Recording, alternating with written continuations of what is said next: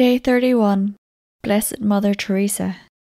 3 words summarize what we learned from Blessed Mother Teresa. 1. Thirst. 2. Heart. And 3. Covenant. Let's ponder each one in turn. Thirst. Our Lady was the first person to hear Jesus' cry, "I thirst," with St. John and, I am sure, Mary Magdalene. Because Our Lady was there on Calvary, she knows how real, how deep is his longing for you and for the poor. Do we know? Do we feel as she? Ask her to teach. Her role is to bring you face to face, as John and Magdalene, with the love in the heart of Jesus crucified. Before, it was Our Lady pleading with Mother. Now it is Mother in her name pleading with you. Listen to Jesus' thirst.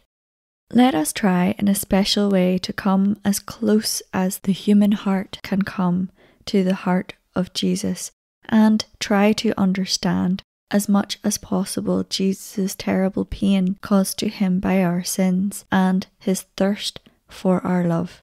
Thank God Our Lady was there to understand fully the thirst of Jesus for love. She must have straightway said, "I satiate your thirst with my love and the suffering of my heart."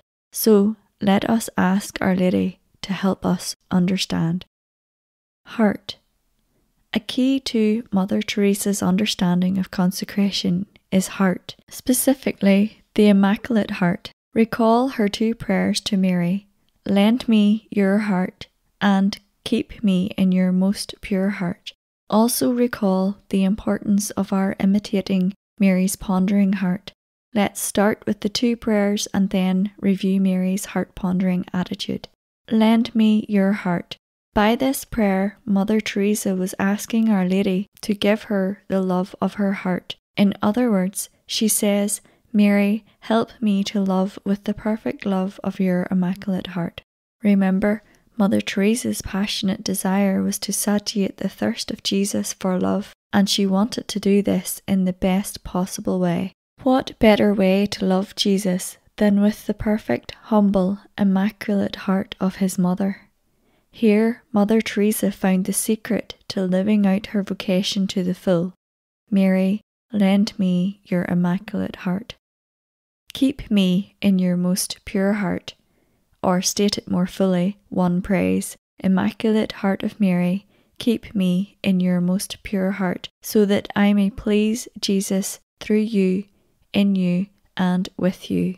This part of Mother Teresa's consecration to Mary is the most profound. She's not just asking for Mary's heart to be in her, but for her to be in Mary's heart. So this is a prayer to love Jesus through Mary, in Mary, and with Mary.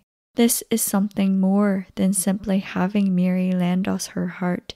To understand this and live it requires a loving dependence and profound union with Mary. This is expressed more fully in the next section, Covenant.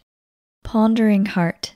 Mother Teresa developed an attitude of gratitude by following the example of Mary, who was always pondering in her heart the good things that God was doing in her life. Specifically, Mother Teresa followed this example through her fidelity to the examination of conscience. In other words, at the end of each day, she would ponder in her heart all the good things God had done for her that day, and would reflect on how she was or was not fully responding to his love. Covenant. Moved by an ardent desire to live in the closest union with you, Mary, possible in this life, so as to more surely and fully arrive at union with your Son, I hereby pledge to live the spirit and terms of the following covenant of consecration as faithfully and generously as I am able. Mary's duty. 1. To give of her spirit and heart. My duty. Total gift of all I have and am. Mary, to possess, protect and transform me. Mine, total dependence on her. 3. To inspire, guide and enlighten me.